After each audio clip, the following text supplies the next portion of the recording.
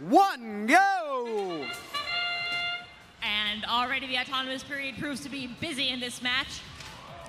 Red Alliance, we've seen this particular arrangement many times. Madtown and Bread approaching all of the available game pieces on the field from opposite sides and managing to get them all in place. Blue Alliance, however, has scored nearly all of their own and had 971 finishing on the charging station. And speaking of 971, they slam into Madtown as they head across field. But both seem to be no worse for wear. 971 on their way back from the loading zone, and Madtown already placing a cone. And it seems we are going to continue to see some fierce defense in this match. It's 69-98 filling that role for the Red Alliance.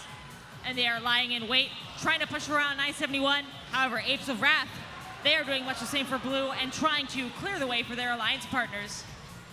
And with 100 seconds to go in the match, it is Red Alliance who has the lead. And both Madtown and Bread right next to each other, depositing cones in the upper row, trying to add to that lead.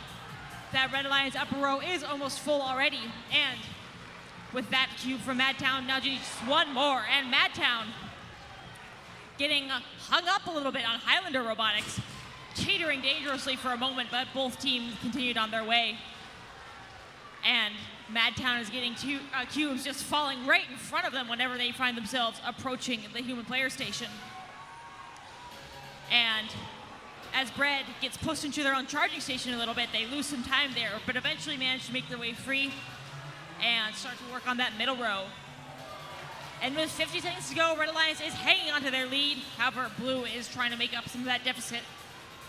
Blue Alliance has their own upper row entirely filled, save for one position, and it looks like Highlander might be on their way to fix that. Blue Alliance is, however, being slowed down by the defense of 69-98. And once again, Madtown and 971 slamming together in the middle of the field. 971 have a cube with them. They're trying to spin their way around the defense and get back in position in front of one of their grids to score it. And as we have 20 seconds left to go, Apes of Wrath are on the charging station for Blue, and it is already Madtown and Unipars for Red. They get up and level, and Bread lining up to slide under Madtown. 10 seconds left.